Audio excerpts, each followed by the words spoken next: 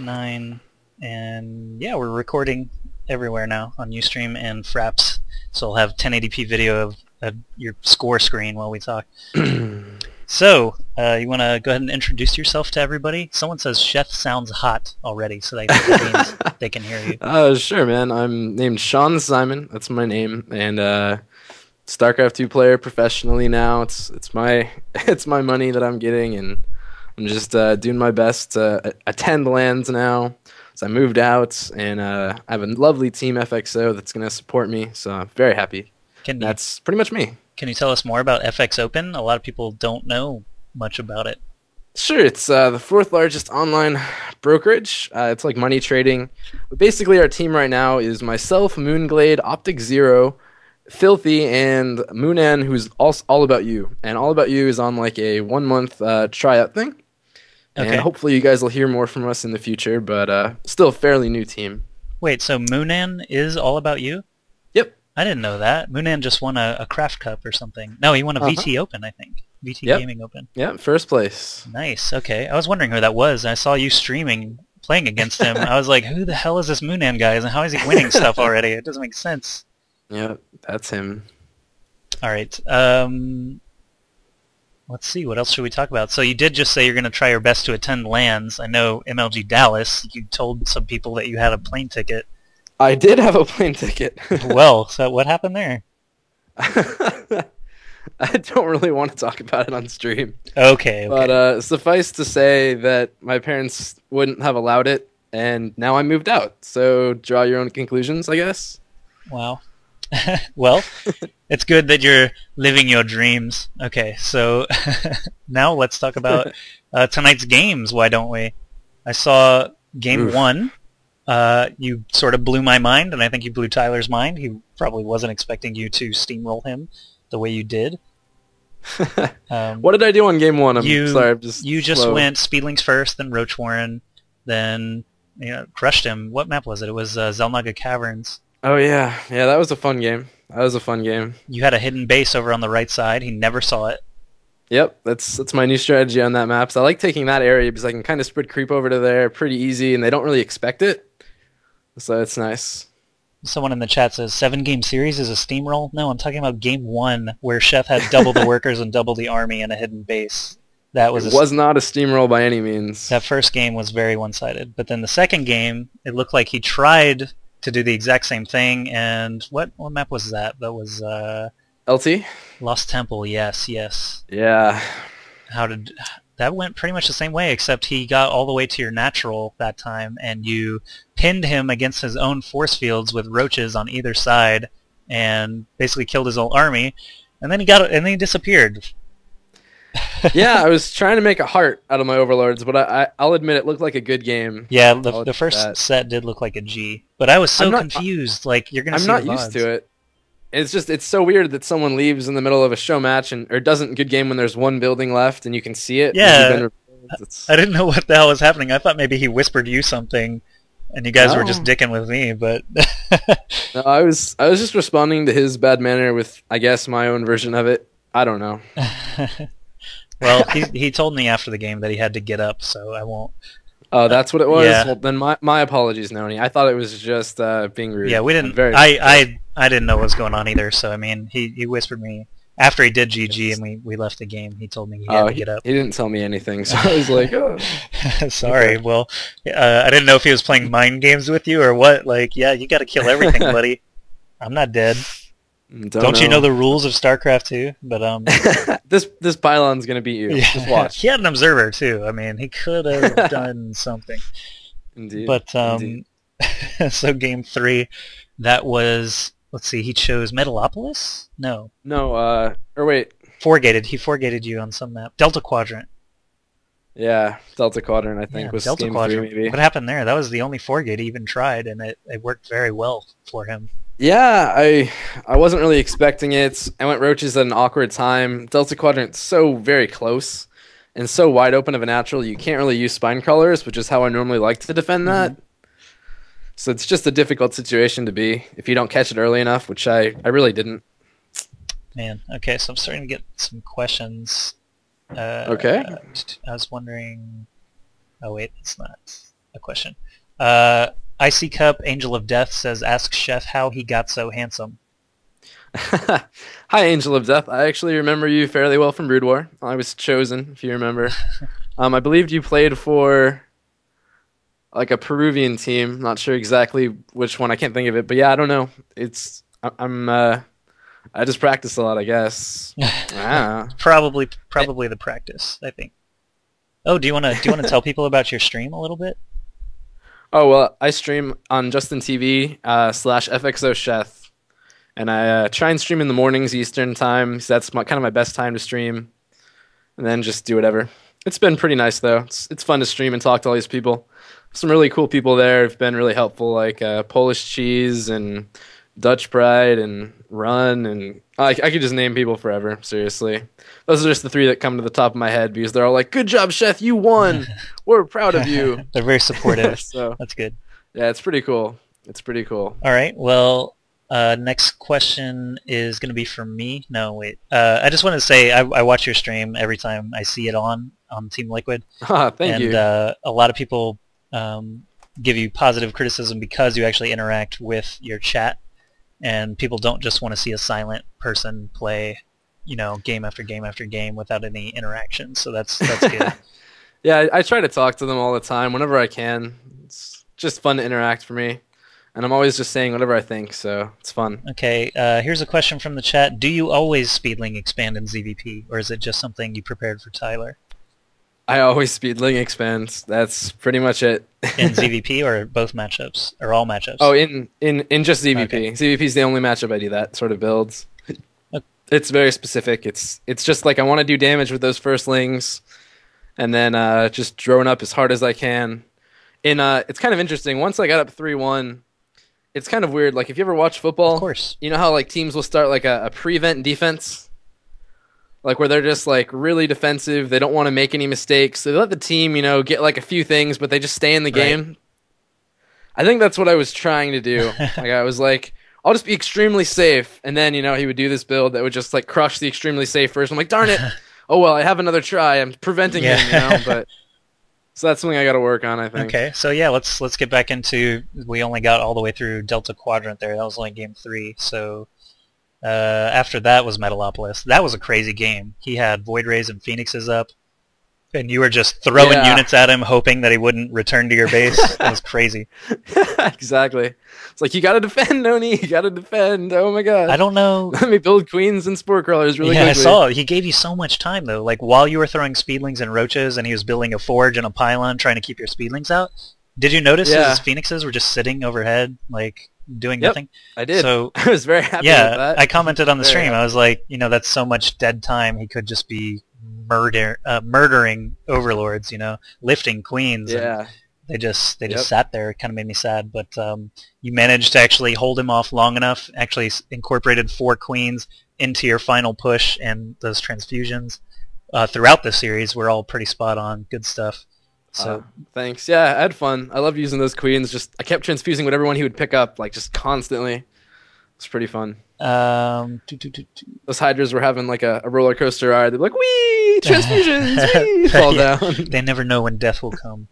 But should we talk about our Star Jeweled game? Maybe later. After Lost Temple, after Metalopolis. Sorry, still trying to. Put game by game. Shakira's Plateau was next? Yes.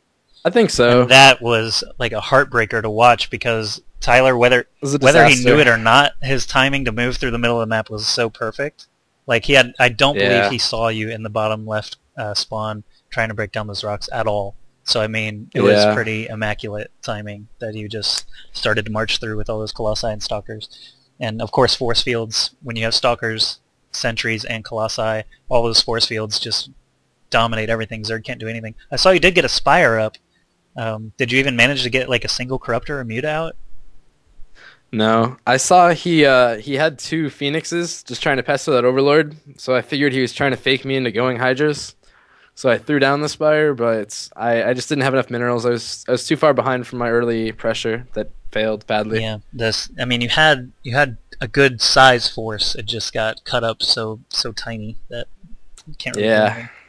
It's the plight of non-Protoss races, but Then we had Scrap Station, which you chose because you couldn't replay Metal. Yeah, I really like Metal, Zelnaga, LT. I like all of the TSL3 maps a lot, and I practice them a lot. So I was just like kind of off with all the ones that aren't Well, you TSL know, maps. that kind of worked in your favor too, because I don't believe Tyler plays them that much either. Yeah. Scrap Station, he did actually revert back to the build that he lost with on the first 2 maps, so I thought that was kind of a gamble, but then he actually did manage to eventually slip through the middle. No, wait. Scrap Station is when he went 5-gate off of 2 base. So he went TT1 style, balls to the wall kind of aggression. I knew it was coming, and I couldn't. I don't know. I think I let my units get cut out too much in the open, but I didn't want to get force fielded like in my base. Like if he would have just cut me off halfway and then went into my base, or cut my main off, and I was like, I have to attack, but I know it's not going to work. And force fields basically won in that game as well, in my opinion. Like force fielding your ramp while he was taking out your natural, and just keeping all the lings out was pretty crazy. He didn't know about the gold. Like his hallucinated Phoenix was headed there and timed out like right before it got to the gold, so he just attacked instead. But and then the final map was Blistering Sands, and you made him WTF several times.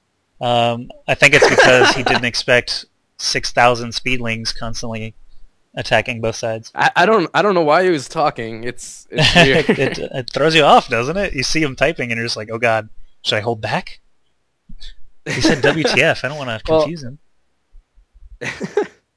I don't know what to say. I thought I was dead 100% that game when he went into my main and did so much damage, and then my Queen Micro failed so epically, and they just ran into the Zealots and the Stalkers. Like no, and then somehow I managed to come back and do okay and win that game. That's pretty crazy. Yeah, it was very entertaining to watch because I commented a couple of times that I wish I had picture-in-picture because Tyler would be moving through the middle, getting surrounded by roaches, and you'd have speedlings killing every single probe he owned. Do you know why he said GG 3D graphics at the end? He tried to make a pylon wall. Okay. And there was this little tiny space that my Zerglings I saw could the get pylons, into. but it looked like a big hole to me. I don't know. Maybe that's just observer's clarity. And then he probably wasn't very happy when like he would try to zealot stop my lings. Like he'd put 2 on his little area, and my lings would just kind of run around it. I didn't even think my lings would be able to get through, to be honest, but they managed it. Those lings are like, we got this, Sheth. We got this. Well, at least Tyler has a scapegoat for Game 7. But now we're starting to get some better questions out of chat. So someone says, what is the strategy you hate the most? And I guess what he's meaning is, what strategy do you hate facing against Protoss? I hate playing 4-gate. I hate playing any sort of 6-gate timing push. On certain maps, it's more painful. Like on Scrap Station, that 6-gate's really strong, and on Delta, Protoss can do anything, and it's pretty strong. Anything rush-wise, at least, because of the close distances. And spine crawlers can be tough to get up in time and tough to use effectively. Yep. Exactly. Okay. Next, we have a question, a very specific one, it seems. When you're fighting Colossi and Void Rays, and you have Corruptors out, let's say he's got 3 Colossi, 4 Void Rays, and you have 7 Corruptors. Okay. So small numbers. Do you target the Void Rays first, or the Colossi, and why? My goal is to get enough Broodlords that they can kill anything very quickly. What I actually target first are generally the Colossus, if there's a huge amount of them. Once I can get it down to a more manageable level, then I can attack the Void Rays. But I want to just be able to basically tear through everything with my flying units, and then just kind of run back with whatever I have left over, and just repop that army, while I've kind of taken out all of his really hard-to-make units, like the Void Ray and the Colossus. And I'll still have those few Corruptors left that manage to run away as well for like whatever else he makes. So that's like, if they try and do a 200 ball, that's it at least. If they do some sort of like timing attack with that, then I really just like mass Roach Hydra to deal with it before the 200 max, basically. And I saw another question. On the last game, did you see the Void Rays when you were building Queens? I mean, you saw a Stargate. No, I didn't. I was just being as defensive as I possibly could. I just didn't want to die. And I figured there was some sort of cheese coming my way just on the timing of like he delayed his Nexus, and on that map, even if you try and do a Nexus, like I can kill those back rocks with roaches, and it's very hard to hold a Nexus first or a Nexus like 3-gate expansion on that map. So I figured either a 4-gate, 5 gates, or I didn't even think of Stargate, to be honest. I thought it would be a bad opening against what I had because I had those queens, but it turned out it worked pretty well. I wasn't quite. I didn't quite have enough to stop it as well as I Tyler should've. actually was really passive about his scouting. I think because Yeah. well, actually I have no idea why, but he got hallucinated phoenixes like 3 or 4 times throughout the series. But then after that, just he made I think he had an observer in your base once or twice, but it was very passive scouting, and I think it came back to bite him a little bit. But there's no way. I don't think he knew that you had a 3rd queen when he started making void rays. Like I don't know that he knew all that, but. Sheth, do you think that Zerg is currently underpowered? I've been hearing a lot of it recently, and I wanted to know your opinion. It's not really something I really want to get into again on stream. I will say that I think Terran Marines need to be slightly nerfed. I'll say that much. Okay, Marines need to be nerfed. I actually agree with that too. I mean, you can watch the GSL and see Marine King later tonight in just a couple hours playing in the finals, but all he does is build Marines like 80% of the games, and he wins against everything. It's crazy. Like Mass Marine beats Mass Marine Tank even. It's stupid. It's pretty stupid, to be honest. Okay, so you have a question. Any tips for mass gaming or practicing? I get burned out earlier than I would like. How can you keep it up? Do you have a ritual or I don't know, some energy snack that you I don't know. Well, right now I live by myself, and this is my job, so that motivates me enough that I have to play it to remain self-sustaining. And then right now, I'm out of water, so I'm having to drink beer to keep sustenance. So that makes it even funner to play StarCraft. I'm sure you guys know if you just keep drinking beer instead of water, everything gets funner. That's a good try quote. that, I guess. Drink beer instead of water, everything gets funner. It's true. What do you fear the most when facing Protoss? I know you already answered rush sort of strategies, 4 gates or 6-gate timing. So I fear Kiwi Kaki. You say Kiwi Kaki and not Kiwi Kaki, like 98% of the population. I don't know why. I don't know. I just do. What single unit of Protoss is your most hated? Like Dark Templar Mothership, really? Mothership. Because of Kiwi Kaki? Mothership. Yep. Yep. I won't even go into his builds, but he has a new one. Recently. He has a new one that I don't think people have seen. At least that I don't think he's shown. With the Mothership? It's pretty ridiculous. Well, yeah, it's different. Yeah, I was gonna say Stalkers or Stalker Stalker. Yeah, so I cast a Kiwi Kaki versus Morrow on Lost Temple where he Blink Stalkered up into Morrow's main and then just mass recalled out after he focused tech buildings. And then against TLO, he just did Vortexes, never had to use mass recall. TLO basically attacked him until he had to GG. He ran out of resources. Yeah. So I mean, Kiwi Kaki and Mothership pretty much go hand in hand. What about not Kiwi Kaki? Would it be Sentries, DTs, Phoenixes? Like what unit makes your heart sink? Is there one? Or are you just like, screw Protoss, I'm going to win every game, it doesn't matter? I don't really find that there's any one unit that bothers me that much. I mean, maybe Stalkers blinked properly are kind of scary, but I don't know. That doesn't bother me that much. I'm kind of working on dealing with that with like Hydraling and Fester. But I don't know. What unit do you fear that's Protoss? Probably DTs. I know a lot of pros actually still don't make detection. Like in PvP, DTs can really screw you up. In PvT, Terran, if they... I don't know, Pain User always complains about Dark Templar, but really you should be having more turrets and scans if he's that worried about it. But somebody asked, how do you deal with a Mothership? And I would just say Corruptors, but you're the Zerg player. Yeah, I don't worry. Well, you can't do Corruptors against the Mothership, as weird as it is, because he'll just Vortex them. And you're like, oh, yay, my Corruptors are gone. That was fun. I don't know. At least that's my opinion on the matter. Someone asks if you are considering switching races? Nope. Nope. I remember there was a rumor you might switch to Terran like a million months ago. I don't know why you would ask that. Yep. Are there any players you want to play against really badly? Anyone but Picklick. all you people are like, Picklick's great. You'll No. have great games. No, you're gonna see me get cannon rushed 7 games possibly, and I'm just gonna sit there and make roaches or try and break his cannon rush every single game. Do you really want to see that? I can play versus a computer that someone invents, and they'll cannon rush me just as good as Picklick will. I don't know. I'm impassioned about that because, okay, he has great macro. Okay, he has this. He cheeses every single game. I don't care. It's like the Protoss version of Action Jesus, only like he does it with something that's actually kind of hard to deal with on certain maps. I don't know. That's my little rant. Yeah, rant. Yeah, I kind of want to fish up a good European player for you, but then the what server do you play on becomes an issue, and I don't want to screw with that. So it'll probably be a North American. Just a heads up. Picklick is actually like Swedish. I had no idea. Yeah. Oh, good. Phew. I thought he was Korean. Yeah, I've never really seen him say a word in it's any game. Like no GLF, HF, or no GGs. He told me, "I give you something." that was the only word he's ever spoken to me.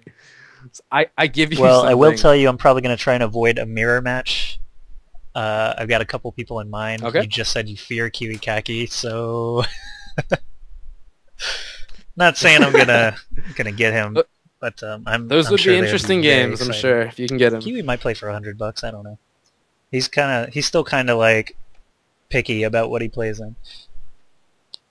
But I don't know. I guess unless chat has any more questions, you guys better spit them out now. What did Picklick give you? No. Nothing. He tried to give me cannons, and I denied it and won the game. Thank you, Picklick. He gave me points. Free ladder points.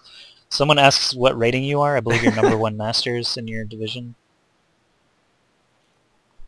I'm around there. I might be #2 now. Global ranks. All you guys have to do is look at sc2ranks.com. So. Yep. I play a lot with random lately. It's been kind of fun. Just to relax. What other players are what other streams do you like to watch? What kind of stuff do you watch any streams, or do you just? Yeah, I really enjoy Cats and Drewby's streams. Drewby's is really fun. I think it's my favorite, as weird as that is. I really enjoy watching him macro. He's such a great macro he'll Terran. do some off the wall sometimes too. He's just like, okay, I want to make some BCs this game before it even starts. I like watching Drewby and Cats too. Exactly. For different reasons. Cats, of course, likes to sing to his viewers and stuff like that. Yeah, I love Cats. I would watch Moonglade if he streamed more. Moonglade is in Korea now. That's going to be exciting. Yeah, and he's going to the World Finals for IEM, so that'll be cool too. Someone asks, what do you do when you random Terran? If I'm versus the Zerg, I go 2 barracks. If I versus a Terran, I generally try and cheese because I don't like that matchup. And if I play versus a Protoss, I generally try and play a macro game because I like PvT as a matchup. I think it's pretty fun. A lot. It's kind of one-sided last week, though. But that's... Poor Drewby. I revenge Someone asked Drewby. favorite Korean player. Do you have one? As weird as it is, I really want to say Savior, despite him being a horrible person. Or is he in jail? I don't know. I don't care. He's a horrible person, but like he gave me hope for the Zerg race. I was like, Savior, yes, you can finally beat a Terran. You're using Defilers. I love it. And so despite him being an idiot, I still love his play. StarCraft 2 Korean player? Nesty and Fruit Dealer are amazing. Love watching them. Their Baneling bombs and putting Banelings in Overlords are so innovative, and it's all great play. Are you going to watch the GSL finals tonight in 4 hours? Nope. I have zero interest in Terran versus Terran. Sorry. You get to see how happy they get and jump around and stuff and kiss a trophy. I'm going to watch. I guess that's true. I do love watching Artosis and Tasteless commentate. They're awesome. Someone asks, What's the process for Yep. pro gamers coming up with new strategies or builds? That goes on. Do you build order it, trial and error, etc.? Tonight we really saw in general that a slightly delayed hatch allows bigger macro via earlier Protoss harass. How would you come up with that? I don't know. It's kind of a vague question, but get the gist? Yeah, I really like that build order because when people try and put a pylon in your natural, you can't really expand until a pretty long time. So I really like to do that because it gives me, like, I have around 300 minerals after I've killed that first pylon. So it's like a mixture way to get that hatchery up at a good timing so I can have a pretty standard build. And Noni did a really good job actually defending those first 6 lings. I've gotten a lot of kills off of just killing that zealot and then killing one or two probes, which surprisingly is a huge deal that early in the game. So Wow, now we're just getting really kind of out of left field questions. Do you have any strats for Zerg on Brood War? When do you 6-pool, if ever? And what do you think of fake Baneling bombs? Is it ever a good idea? I haven't played Brood War in a while. I'm not going to go back Nice. despite being invited to a Brood War tournament, which was pretty cool. Gotta love game. When do I ever 6-pool? I liked Idra's weird build on Jungle Basin against Jinro. If only he wouldn't have Yeah. screwed that micro against that 1 5 HP Marine, it would have been so amazing. But other than that, I don't usually 6-pool because I think it's the stupidest way to win, to be quite honest. Blizzard should either fix it, like as weird as that is to say, or just I don't know. I don't like any sort of really early cheese Yeah. because it just bothers me. The last one is, And then what what do you was the think last about question? I'm fake sorry, I forgot. Baneling bombs? Is it ever a good idea? And I guess he means sending mass overlords over an opponent's mineral line, which that I've never seen that done. yeah. At least I'll say it. It's a fun thing to do. Like versus Protoss, when they kind of move out, just send like 8 speed overlords into their base and see if they run the whole army back to deal with it, and then run them out and like, oh, faked you out. But I don't know. That's the only option I really like to do with that. I mean, I'll bring overlords to attack sometimes, but I'm sure I'll win, or to soak Yeah. damage if I have extra overlords maybe. I don't Are you know. feeling a little tipsy from the beer? Nope, I really haven't drinking that much beer, which I really Yeah. want to correct. So once we're done with this, And I on will that go get me note, another I think beer. that was a very, very lovely interview, Chef. Thank you. Well, thank you, man. I appreciated it, and all you lovely people listening. So cool. Yeah, Thank you so and much. I think we had around 700 viewers or so for that, and I'll go ahead and get this interview on YouTube and Ustream, so more people can watch. Aw, I thank think you very gained much, some Josh. new I fans today appreciate too. it. Some people honestly said they never heard of you, and I was like, "What? Are you crazy?" But now they know. I was so happy because on Team Liquid, like if you read the first few pages, everything's like, I like Yeah. Sheth, but he's gonna get 4-0'd. It's like, I man, like Chef, but best Zerg in the 4-1 world, easy for Noni Noni. wins. I'm like, what is happening here? And actually, I'm gonna So- bring the Complexity Gaming owner into this a little bit. He said, I think Tyler will thrash Chef, and I said it's a good thing I do the inviting then, because Chef is gonna either win or make a very, very good argument for himself. So I'm glad that you were able to prove him wrong at least, and continue on into next week. I'll try and get you a really, really good opponent for some really, really exciting games. Just keep up your practice, and I'll see you next Friday. See you, man. Thank you very much.